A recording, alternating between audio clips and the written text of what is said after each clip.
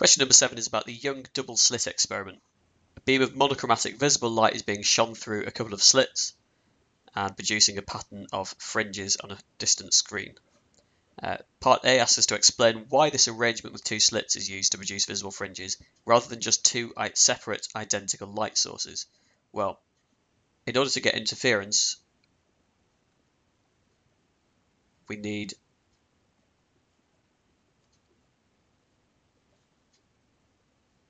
coherent sources. That is, sources that have a constant phase difference. Two separate sources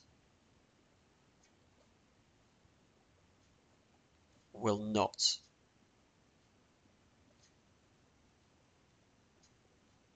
have constant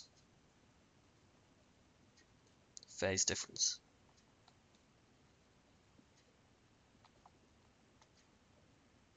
Part B asks us to have a look at this diagram and figure out what the phase difference is at a couple of different points. So let's take a look here. We can see that straight through here we have this bright fringe.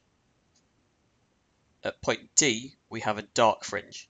This means that the two waves arriving must be out of phase with each other, so they must have a phase difference of 180 degrees. At point B we have a bright fringe, which must mean that the phase difference is 0 degrees. They are in phase.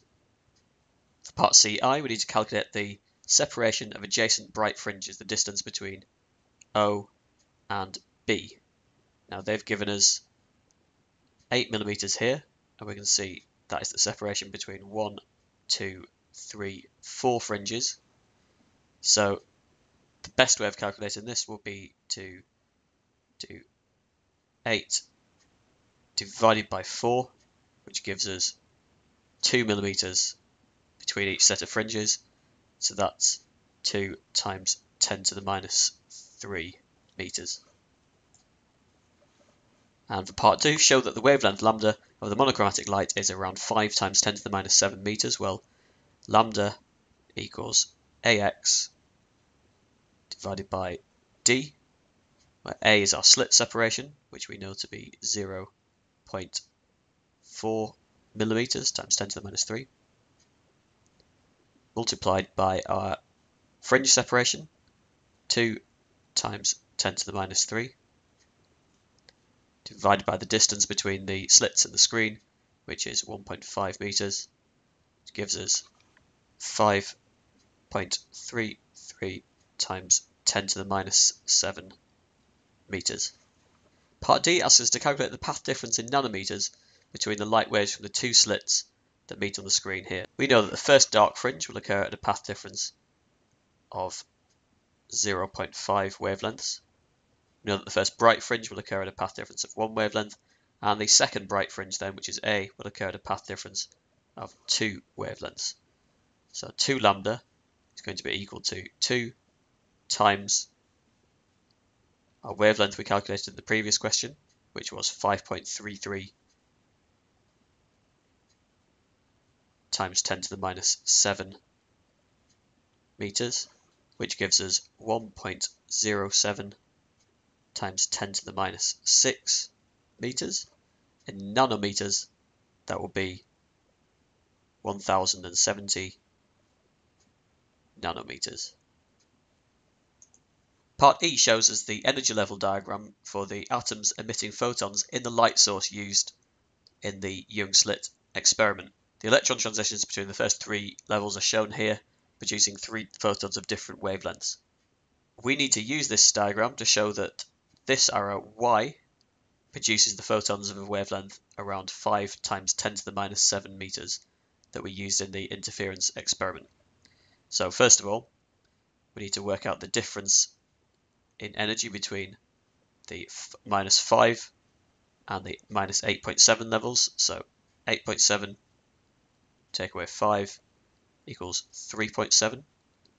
That is 3.7 times 10 to the minus 19 if we look at the scale over here.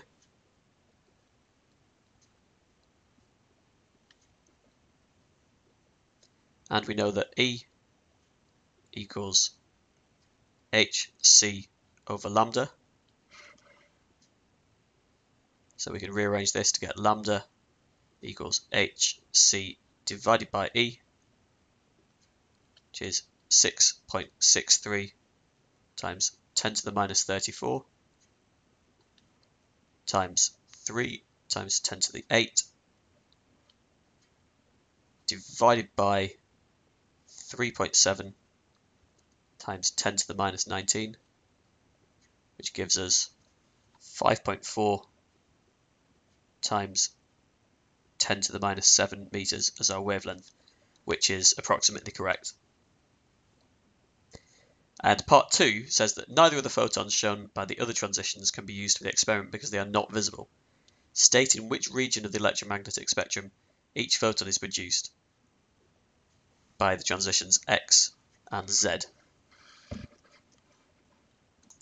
So we need to do the same equation again, this time lambda equals 6.63 times 10 to the minus 34 times 3 times 10 to the 8 divided by the difference between these two for x, so 5 take away 2.7, so that's 2.3 times 10 to the minus 19, which gives us a wavelength of 8.6 times 10 to the minus 7 meters. That's around 860 nanometers, which is longer than the wavelength of visible light, so that will be infrared. And if we do the same exercise again for Z,